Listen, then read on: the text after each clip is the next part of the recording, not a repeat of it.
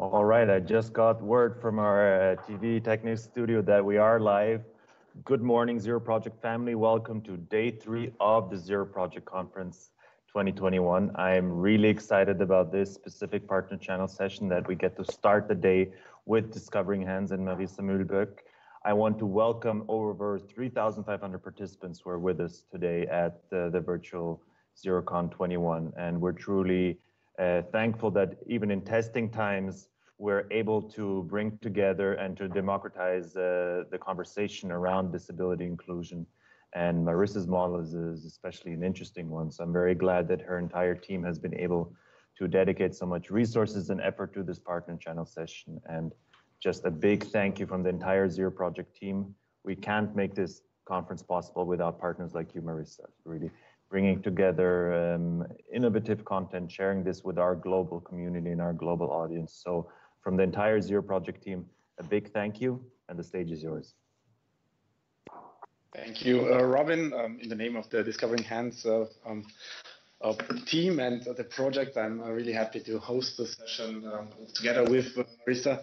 And we're really happy that you all are here because you're going to see a project that has developed over time into something truly special that can have a lasting impact in the field of disability employment. And today, so the short agenda, we're going to have a presentation where we have some discussions on the topic of Discovering Hands, and also we're going to give you the opportunity to come together in a discussion with us, to have some Q&A time and ask your questions, see about the model that Discovering Hands has implemented that is working very well. It is the first franchise system in the global health care sector, the social franchise, and also it is something that is, from my side, very interesting because it uses the special talents that people with disabilities obviously have, as we all know, in our respecting fields, to use that and have a lasting impact, using especially those talents that maybe others don't have. In this special field, it's using the special tactile system of people with visual impairments to detect breast cancer in an early stage, and by this saving lives and also giving people who have the disability the opportunity to be employed in the health sector, which normally would be difficult or almost impossible to have a job in the healthcare system in this way. They successfully implemented the system in Germany and Austria, and right now they're on the way to internalization, so that all countries around the world can profit from this system. And I have two representatives from Discovering Hands with me. You already heard that Robin talked about Marisa. Dr. Marisa Mühlböck is here with me. Welcome, and please describe yourself for the ones who are with us but cannot see us. So the stage is yours. Thank you so much, Andreas, and thank you for facilitating this session. We are doing a hybrid session today, which is especially in times like these, and I'm really happy that you are with us. I'm proud that we can be part of the Zero Project Conference again. Thank you to the whole Zero Project family for this. And yes, I'd like to describe myself. I'm a white female in my mid-40s, and I have long dark blonde hair, and today I'm wearing a light pink shirt. So thank you for your descriptions. You are the former CEO of the Austrian Discovering Hands. You're going to move into the internationalization of the project, so you will have those agendas under your topics that you will work for. But we also have the founder and the CEO of Discovering Hands with us, Dr. Frank Hoffmann. He is remotely with us. So Dr. Hoffmann, please describe yourself for our listeners and the ones who are with us today. Hi, Andreas. Hi, Vienna. I'm calling from Mülheim an der Ruhr in Germany. I'm not as young and not as good looking as Marisa and you, but I'm in my 60s. I wear glasses. I have gray hair, and I'm very happy that our audience is with us here today. Thank you, Dr. Hoffmann. And before we take a deep dive into the project and everything that we will learn today, especially about the pathway to getting the project currently to India, Colombia, Mexico, Switzerland, so really across the globe, we would like to present to you Discovering Hands to you via a video that we will watch together right now.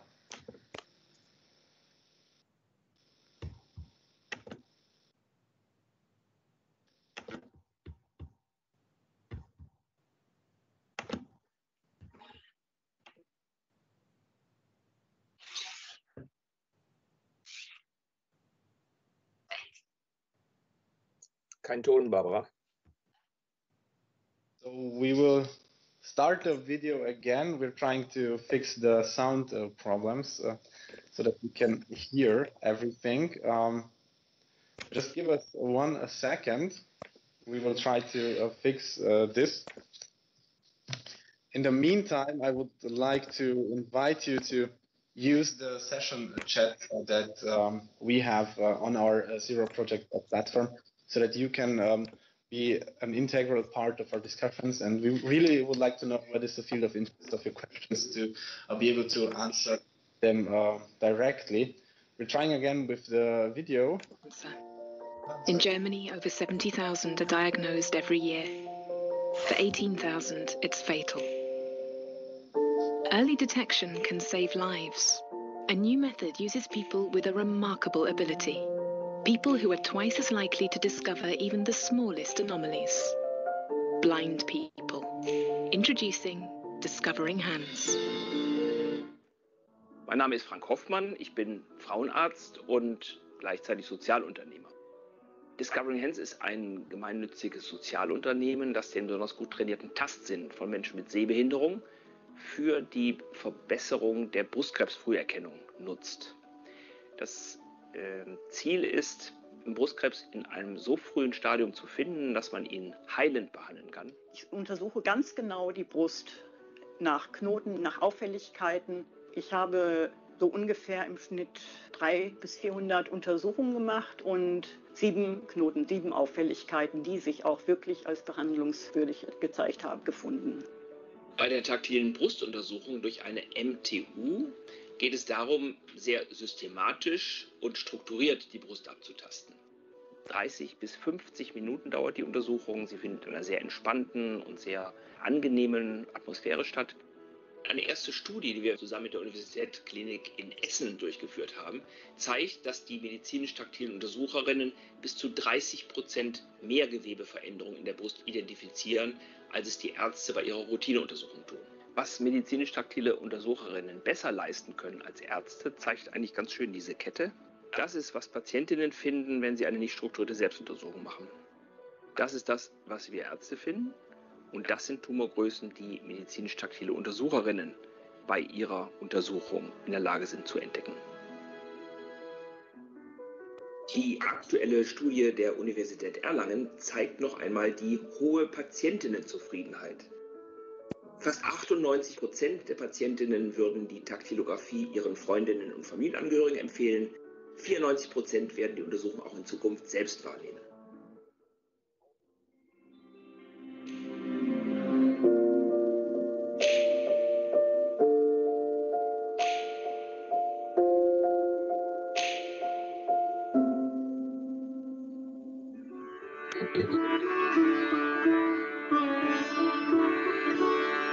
We are working in the Discovering Hands project. This is basically a project which was started in Germany by Dr. Frank Hoffmann in the year 2005.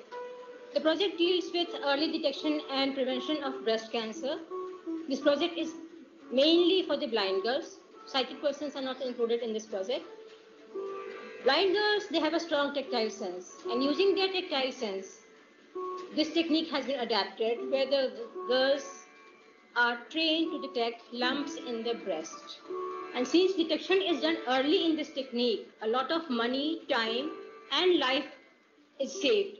And moreover, the best feature of this project is it is giving the blind girls completely a new entry into the medical field, which India has never seen till now, other than the physiotherapy part.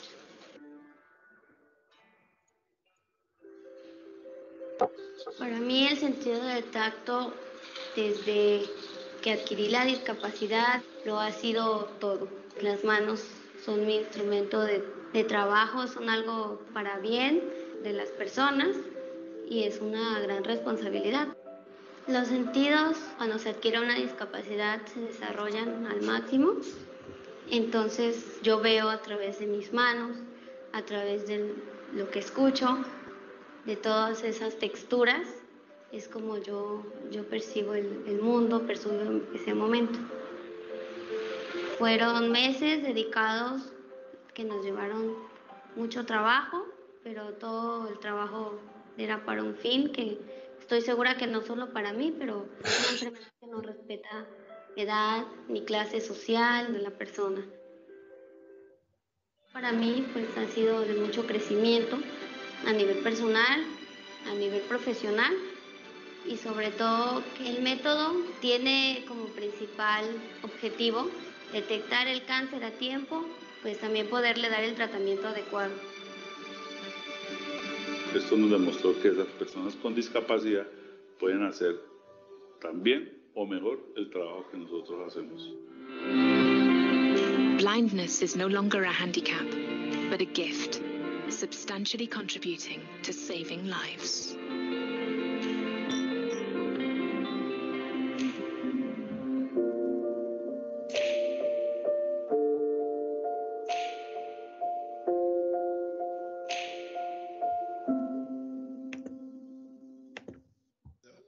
Thank you for the video and a short introduction into what Discovering Hands is and does. We will dive deeper into the history and what they really want to achieve with this project. But the one thing that fascinates me is the last sentence that we heard. The disability is not longer something that is something bad, but it is a gift. It's something that has an impact. It's something that can contribute. It's something that others don't have.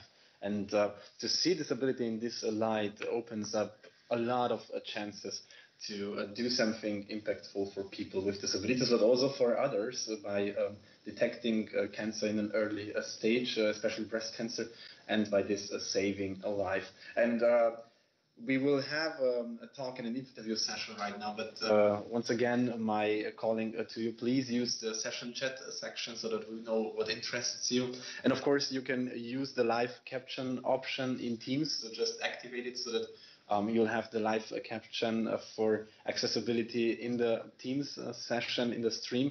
And of course, we will call upon you to be a part of everything that we will do. The video was partly in German, partly in Spain and in English, and it was all with captions. So if you want to rewatch it, it is possible 15 minutes after this session. But right now, let's get deeper into the history of Discovering Hands. And Dr. Hoffmann, I would like to know how did the idea develop and how does it work exactly, besides that, what we have seen in the video?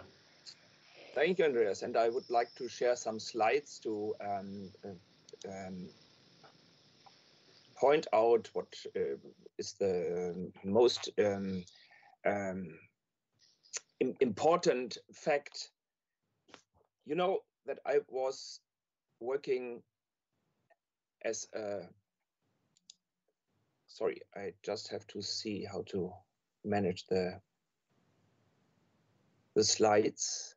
As a gynecologist, and I am aware of the fact that it's never the lump inside of the breast which is the killer for women suffering from breast cancer. It is always the metastasizing cells going to the bones, to the liver, to the lung, to the brain. And that means it is very, very important and meaningful to detect breast cancer lumps as early as possible. This graph shows what it means to find a tumor in stadium 1, which means that from 100 women suffering from breast cancer, after 10 years, more than 90 will be alive. Dr. Hoffmann, I will interrupt you shortly. We cannot see the slides, so thank you. Maybe we will just try to get them on the stream. I just try again. Now it's working. Perfect. Wonderful. Thank you very much. Please continue. Okay. And if the tumor is found in stadium 4, which means that these cells have already reached the body, the chances to survive become very, very low. And on the other hand, treatment of breast cancer becomes much cheaper when it's found in an early stage. So the reduction of costs comes up to more than 57,000 euro per case.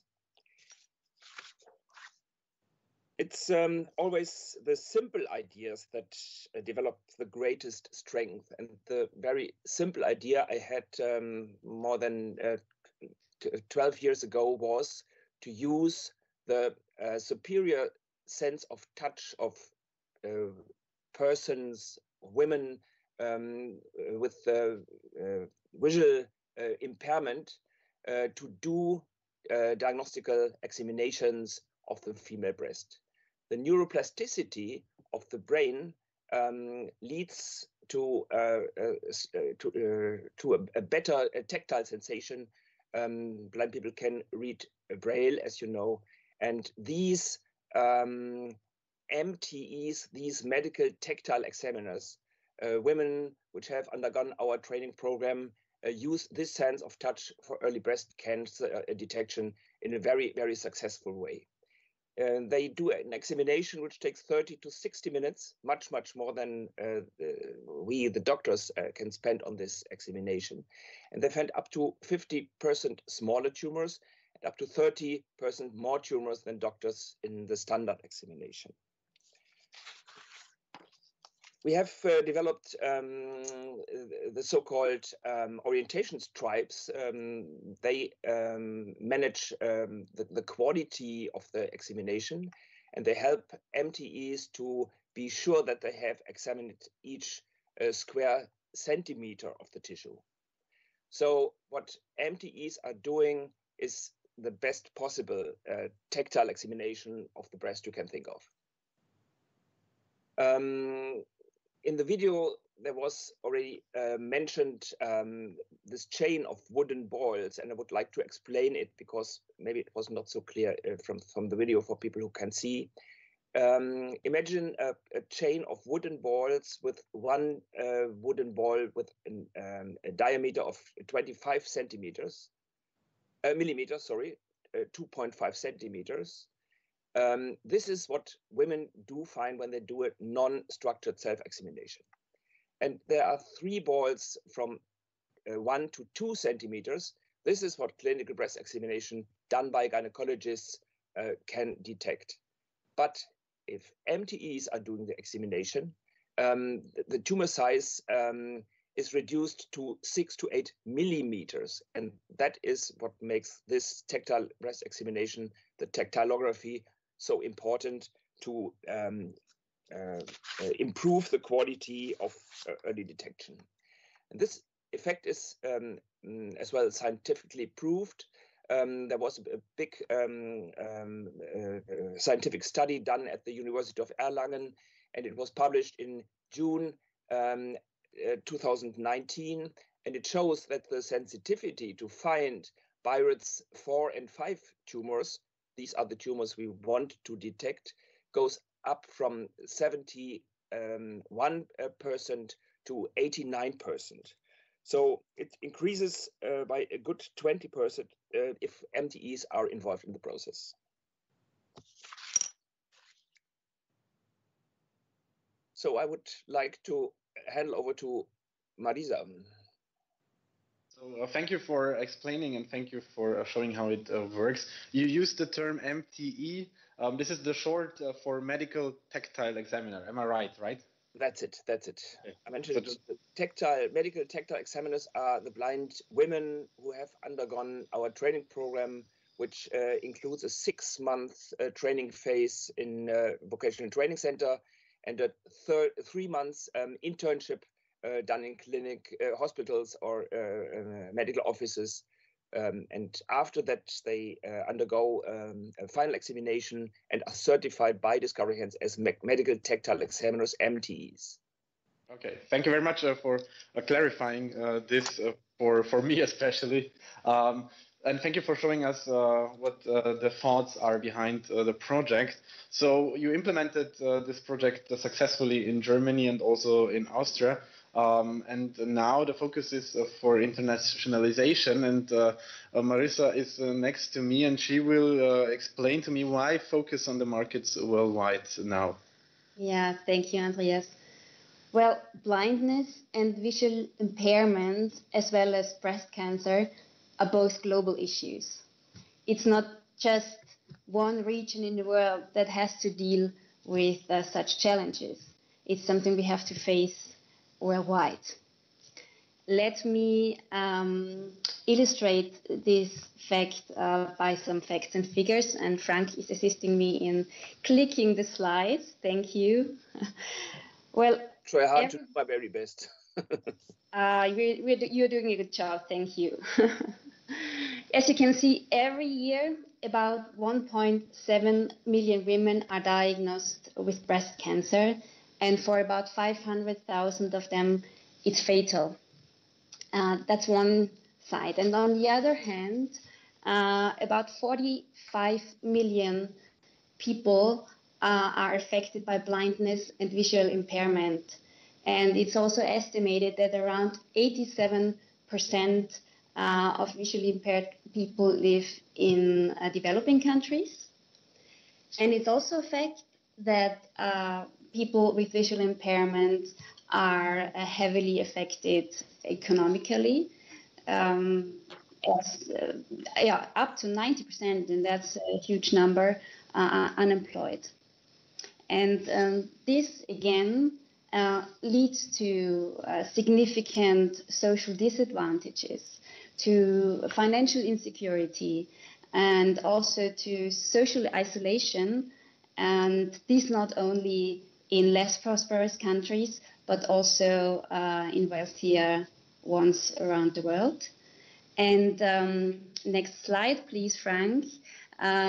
Unfortunately, also the COVID pandemic has exacerbated the situation. We can see that in numerous articles. We can see it in the real world.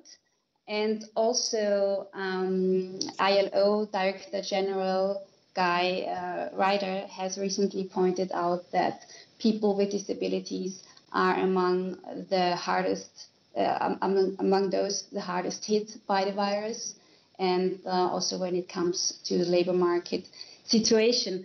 So these social challenges exist around the world, and as Discovering Hands is tackling these challenges, this is why it makes totally sense to scale up the model worldwide. And that also brings me to our global mission. Next slide, please, Frank. Thank you. Which is to create social impact on different levels. First, by providing people with disabilities with access to the professional healthcare sector, which is usually reserved for sighted people only.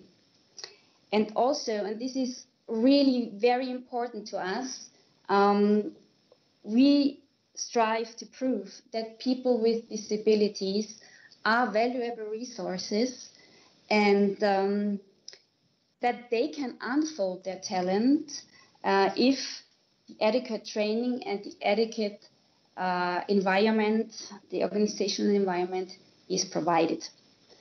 And then, last but not least, we also strive to improve the early detection of breast cancer, of course, we've heard about that before, and also including women with little health literacy.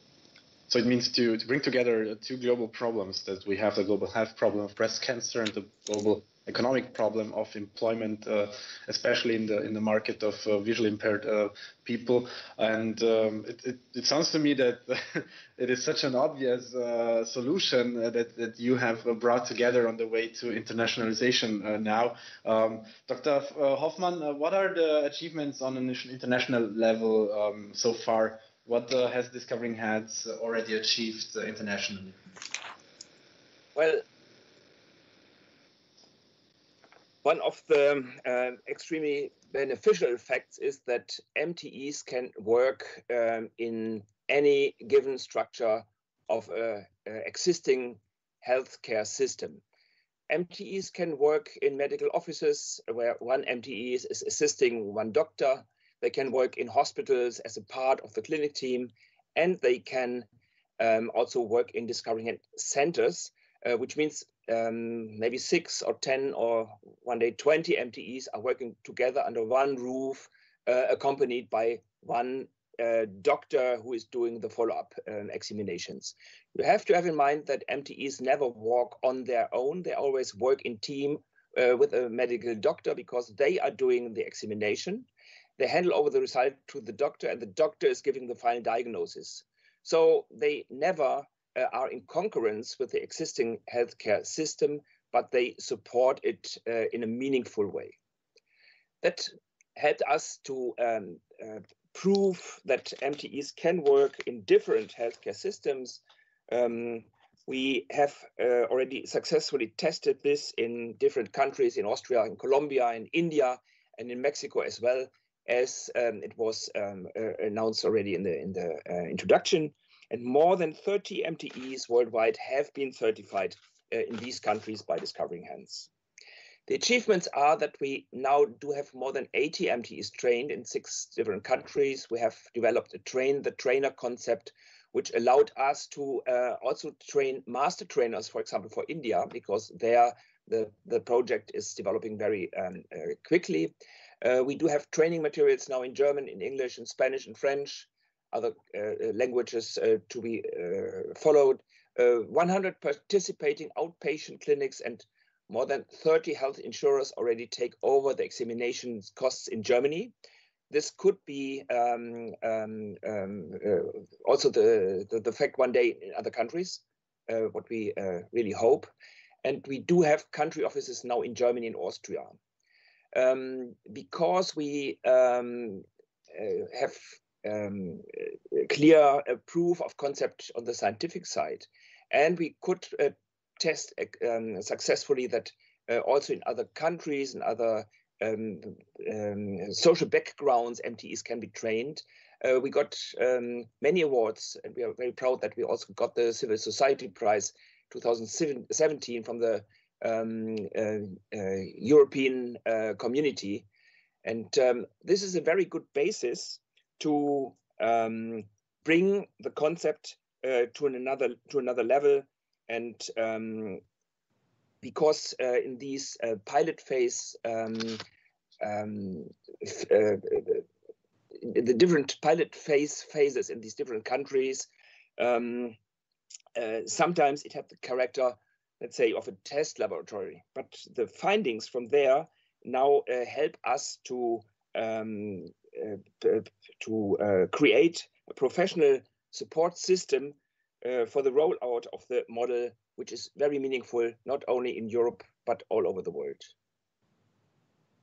So there have been steps that have been taken that were successful on the way to internationalization. Marisa, what is the vision for the internationalization? You are in 4 countries outside of so India, Colombia, Mexico, and Switzerland. I guess this is not it. You want to reach everyone with this concept. What is the vision? Of course not. Yes, we would like to increase our social impact, as I pointed out before.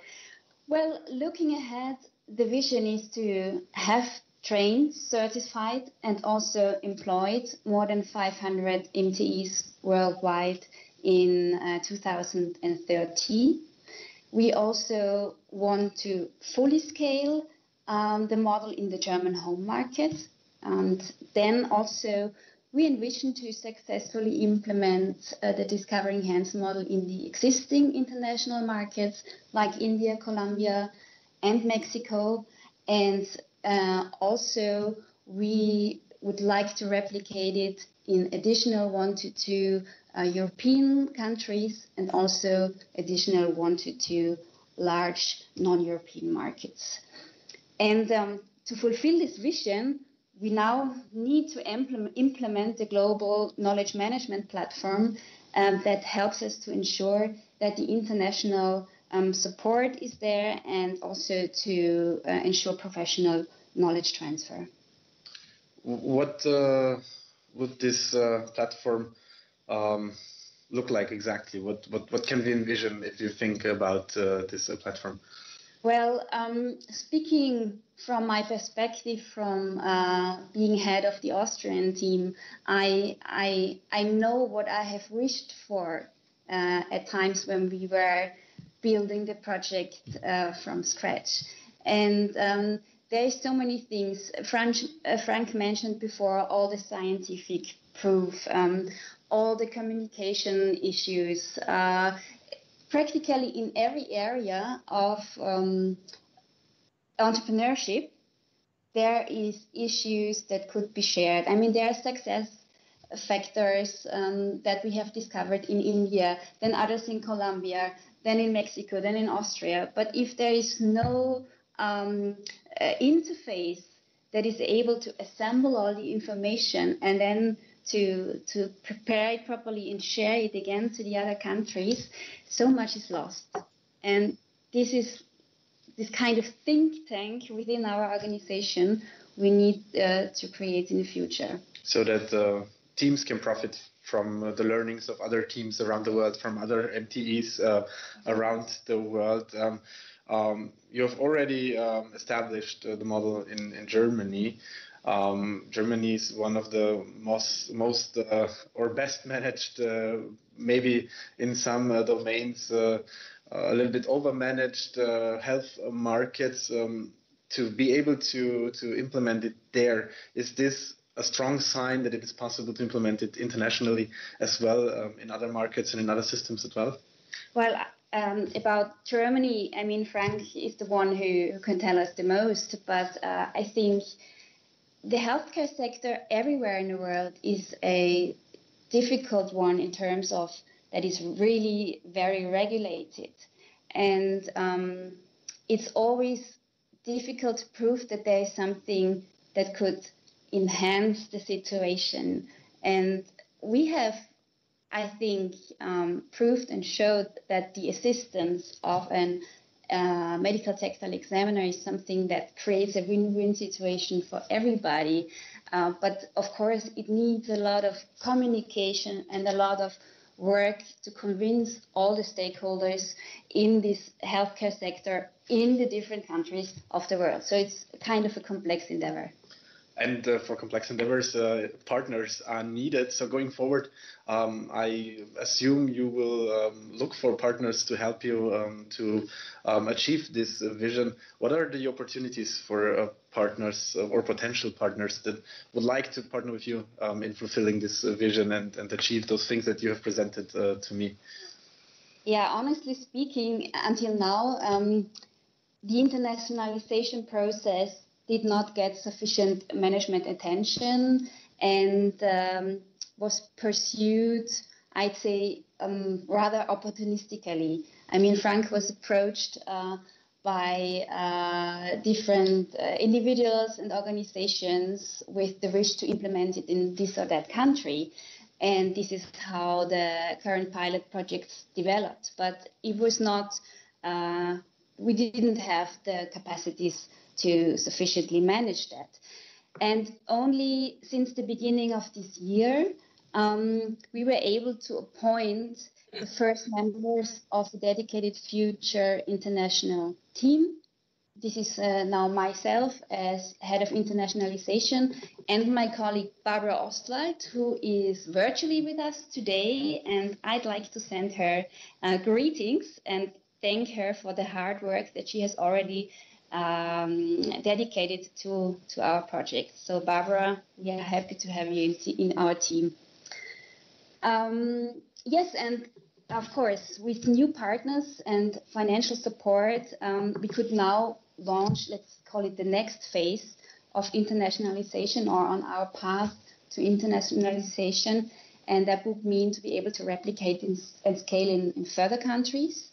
Frank, if you could please click on the slide again so that we can see a little bit more. Yeah, thank you.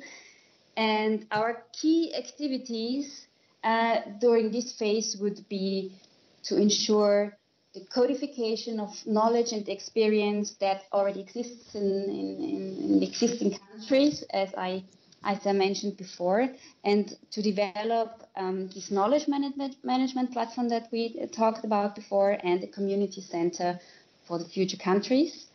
We would also focus on a 5-year strategy. We need to develop that in order to also prioritize the next countries and develop the operational model for each country.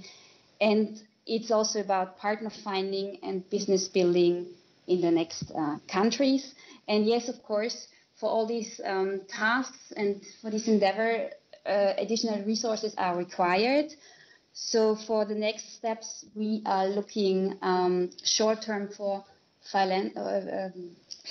philanthropic capital, and then in the future we could also envision impact investment. But now for the next steps, we really are calling out for potential partners who say, well, this is really something we would like to facilitate and help to scale up on a global level.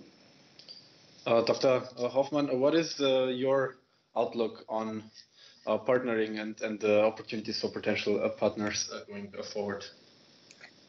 First of all, I would like to express that I'm extremely grateful that we now do have this very engaged international team with Marisa and Barbara and our supporters in the background. I'm pretty sure that we will find partners around the world to support this model, because, you know, to support Discovering Hands doesn't mean to support a social enterprise. It means to support great people who have special talents and yet are so often only judged on their shortcomings. This is Phyllis Demir. She's working in my medical office, and she gave her experience and her professional help to many, many women already. And it's about people who can have hope and zest for life again because their malignant disease was diagnosed and treated in good time. And that really creates a win-win situation. We employ blind women and we fight breast cancer in a very simple and reachable and meaningful way. And for that, everybody who would like to become a part of this story is heartily invited to join us and to support us. And how that could be done and who could be the perfect partner, this maybe we can discuss in the next remaining 20 minutes. So thank you, Dr. Hoffmann. Thank you, Marisa, for the insights into the model, into the vision, and everything that you're looking to achieve going forward. It was especially powerful to see that what you're trying to do is not just to implement a social franchise system in the healthcare sector, but changing lives of people who need to find their breast cancer in an early stadium, and of course changing lives for mostly women who need to have a job opportunity in the health sector, which otherwise wouldn't have been possible. So to see it, especially on the last slide, put like this is just so powerful. And Dr. Hoffmann, you have probably talked a lot to the women who are helping you with the work on the field, to say it like that. What are the reactions of them to see that they can have an impact and save lives with their talents, as you have called them? Yeah, it's always the same experience we make. Many of them have made experience with being reduced, having lost social contacts by becoming blind, and returning to the public more or less by being MTE means to step back into a network of many people it is a fully inclusional workplace MTEs find in medical offices. And one of my former MTEs told me one day, Frank, I cannot go to the world anymore, but this is not so important because now the world comes to me. And that expresses very impressively how the life perspective of people who are now MTEs has changed. And they are highly recommended by their patients. And it is more than, let's say, delivering a medical service. It is more about a relationship between MTEs and their patients. And this is, again, a very important thing, I think. In my office, you sometimes hear people laugh inside of the room of the MTE. That doesn't happen when they have a mammography or when they are getting a medical examination done by doctors. So it is very relaxed and very, let's say, a pleasant atmosphere. Chile, some people say it's more like some wellness session than a medical diagnostical session, but it is meaningful and it really can help to save lives.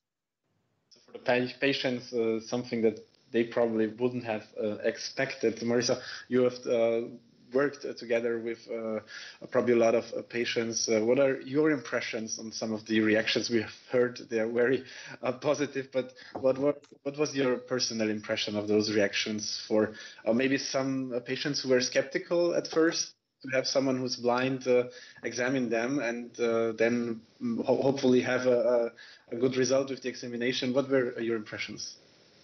Well, there are a lot of individual stories, and some of them are really touching.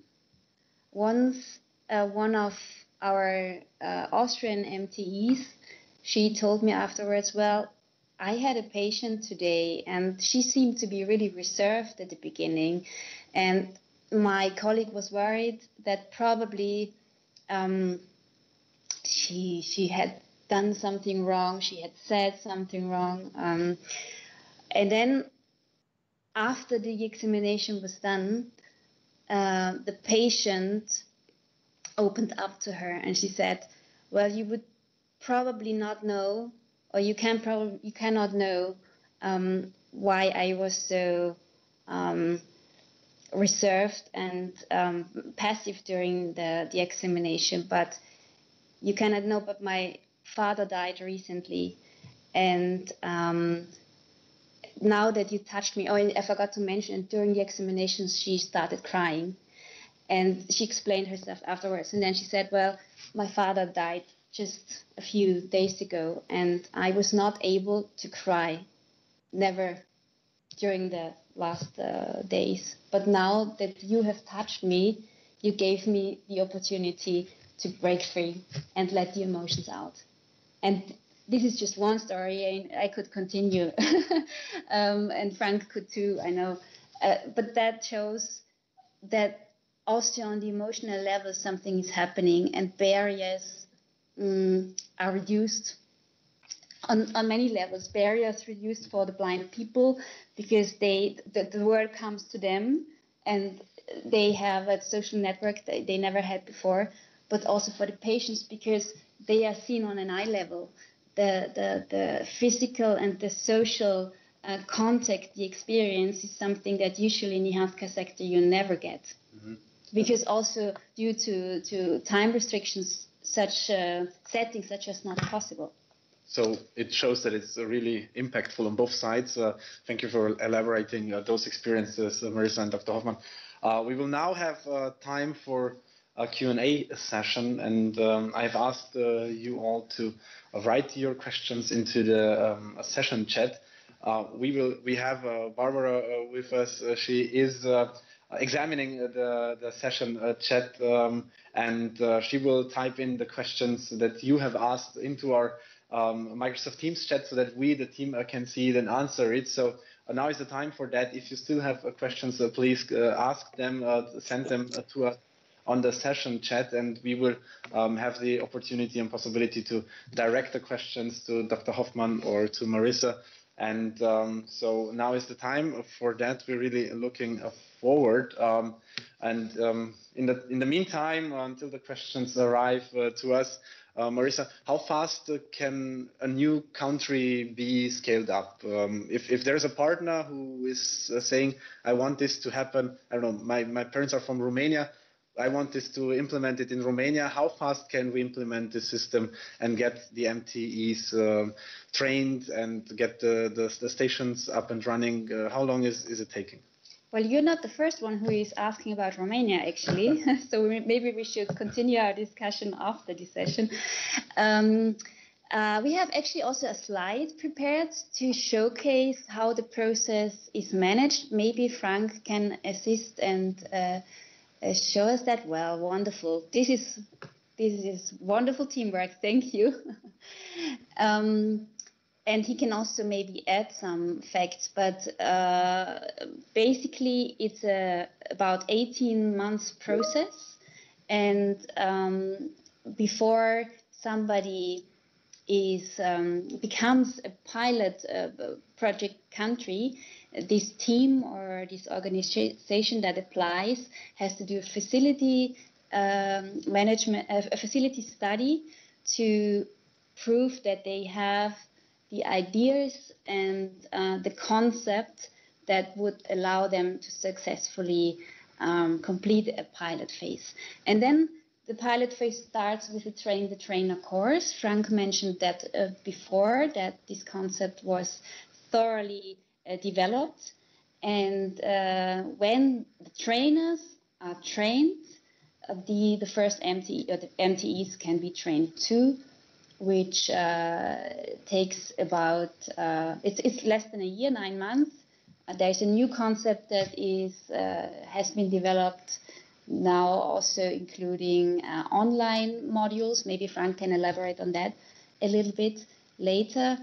And after the MTEs are trained, we also try to get test employments for the MTEs, so that doctors and MTEs can see how a collaboration could work out, and so that we also can make sure that there is paid workplaces for the MTEs before the country and before the organization will be a real franchisee, because at the moment we are focusing on a social franchise concept. So, Frank, maybe I think you are the master behind that all.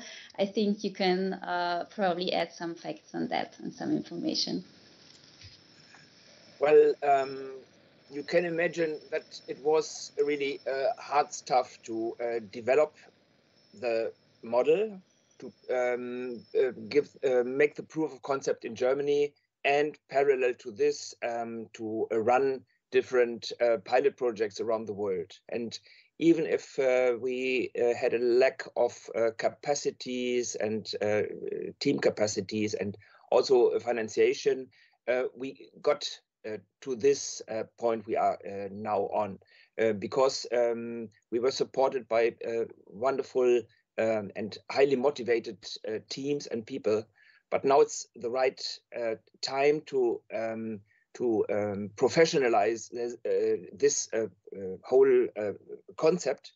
And on the other hand, we have gained other structures which are very important to set up it in a better and a reachable way, the whole system.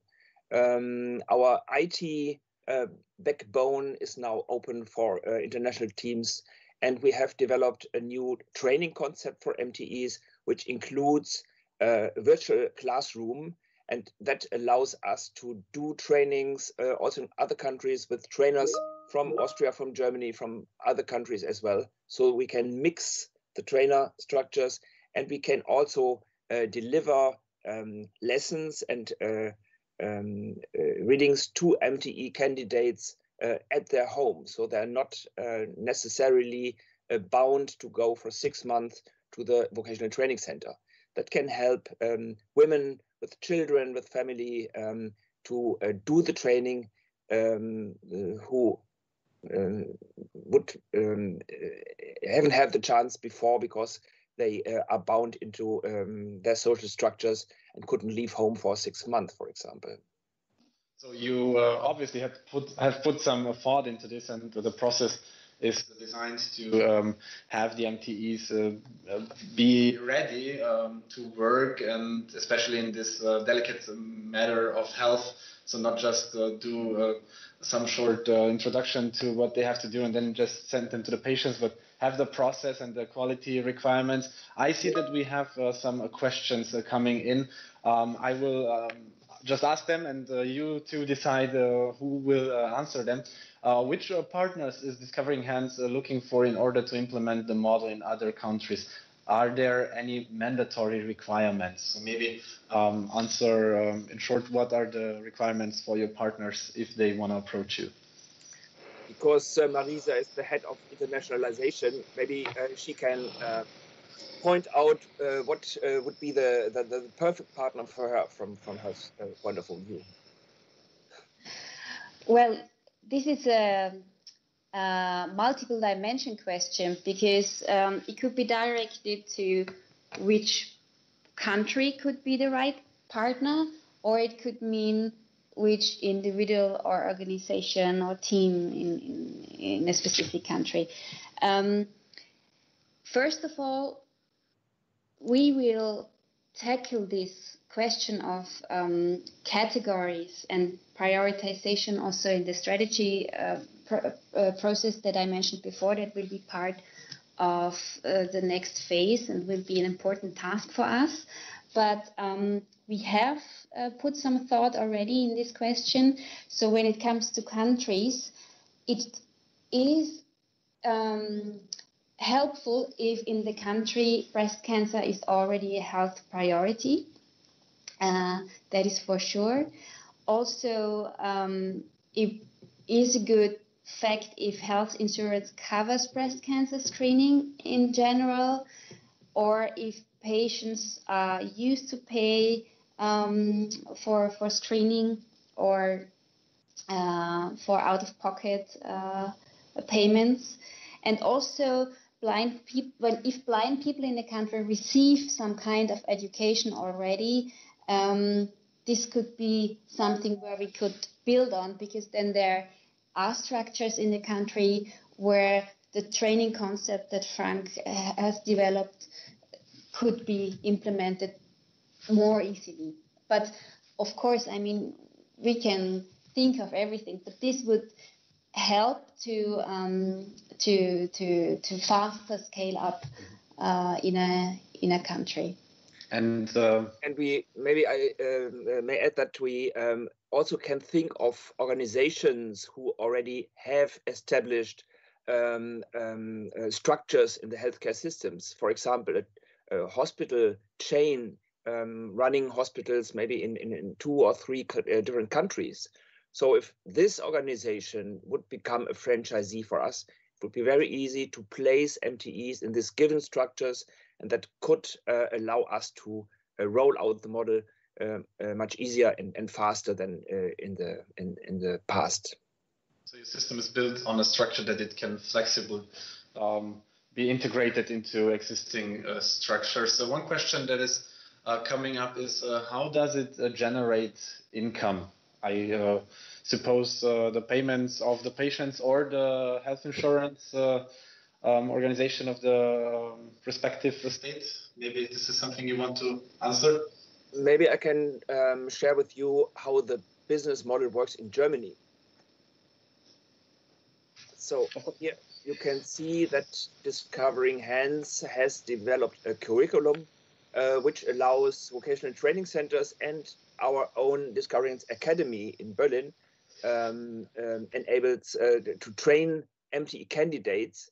These MTEs later on get a job by Discovering Hands. They are employed by Discovering Hands, and Discovering Hands lends these MTEs to medical offices and hospitals. Even if they also can apply for a job directly there, but most of the German MTEs are employed by Discovering Hands and get their money from there. MTEs are doing the examination. The doctor collects €46.50 for the examination, and these €46.50 also cover the price for the orientation stripes, which are charged with €10 per examination.